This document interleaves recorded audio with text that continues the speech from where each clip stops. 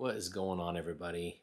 Aaron here with A.V.Astronomy. Welcome back. And if this is your first time watching, thanks for stopping by.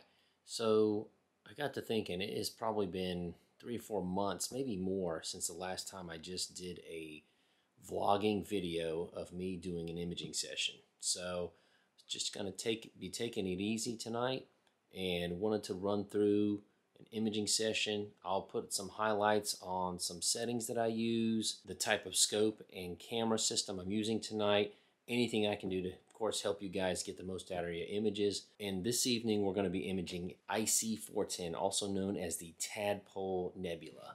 This thing looks amazing. This is a target I've been wanting to go after for quite some time now, and clear skies at the right times making it happen.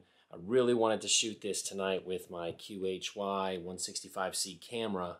However, I'm still waiting on the L Extreme filter to come in. In the meantime, I don't really have a dual band or narrow band filter yet to do that kind of imaging. The only thing I have currently is a CLS filter for my digital Dslr, which actually works pretty well. Not as good as the L Extreme, of course, but I can still get decent results. So I've got everything set up and the system running, but let's go ahead and take a look outside. I'll show you what I've got rigged up, and we'll get this thing started.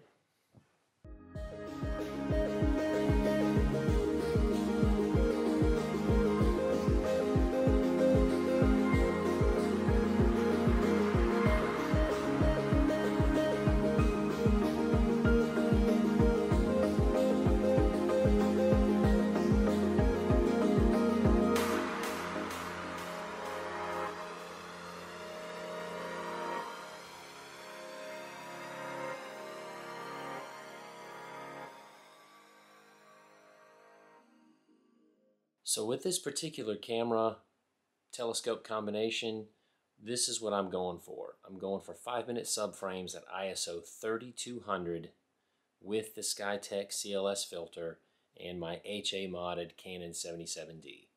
If you're not sure what the best ISO for your camera is, I got a video, I'll put a link in the description below, called ISO variance and why it matters, to help you choose the best ISO for your imaging session.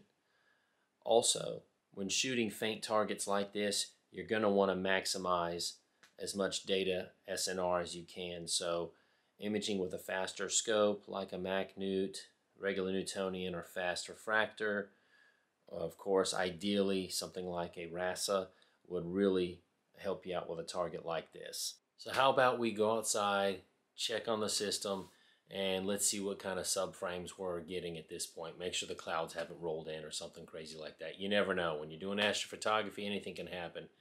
I can't tell you how many nights I've had where I've had everything set up, ready to go. It's running, or at least I thought it was running. Something was wrong with the scope. Something was wrong with the camera, the computer, all three. You name it. It's a never-ending just... It's crazy. Anyway, let's go outside and check this thing out. Let's see how it's running. Check this out, guys. This is one subframe of IC410. This isn't even auto stretched. This is just straight out of the camera going into APT. Really promising data coming in through here. I just hope the skies stay clear long enough for me to get enough frames here to make something worthwhile. So pretty awesome results so far. Really excited about that. As you can see, my dithering is doing okay. You know, ideally you want to stay under 1 arc second per pixel, but this is, you know, a lot of that depends on your image scale. With this particular setup, my image scale is like 1.1, so as long as I stay under 1, my subframe should come out pretty good. Ideally, I'd like to be much lower than this, and I have found that with the OAG, I do get better results, but it just was not going to work out with this setup because of back focus requirements. So that's looking pretty good. Man, those test subs, oh, those subframes are looking awesome. I cannot wait to stack these and get a final image here. You can see the little tadpoles right in there as well. Awesome. Now, a lot of you have been asking me to do a video on calibration frames. Are they necessary or not? And it's something I'm going to be working on here shortly. For instance, this session, because I'm using an SLR and temperature does vary throughout the evening, I won't be using calibration frames. However, it is a pretty cool night, so the noise, the thermal noise should be relatively low. It's right around high 30s, I think 38, 39 degrees Fahrenheit. So that helps a lot.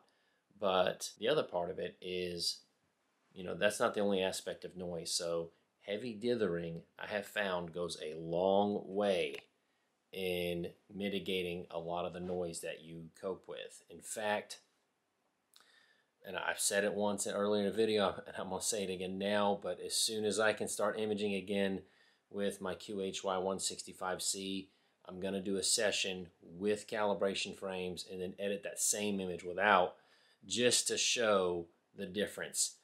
I've done this before, but not to the extent. I want to really put it through a solid and fair test. So I'm waiting for that filter to come in so I can do this test properly. But I'm pretty confident that with a cooled camera and proper dithering, and if you're not sure what I mean by proper dithering, it takes more than just turning on dither and telling it to dither. There's a certain amount of distance that the dither movements need to be.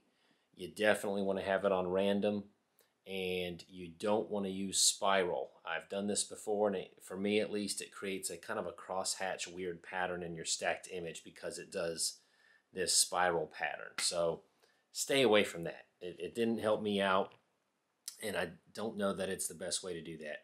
I have found that random dithering and using a simple dithering calculator, which takes the image scale of your camera and guide camera, your guide camera and guide scope, and your imaging camera and main scope, and you divide the two and then divide that amount by the amount of pixels you want it to move, which generally you want it to move at least 30 pixels is what I have found to be a good number. So I have a whole separate video on that actually called How to Dither and Do It Right, so I'll put a link in the description below for that one as well.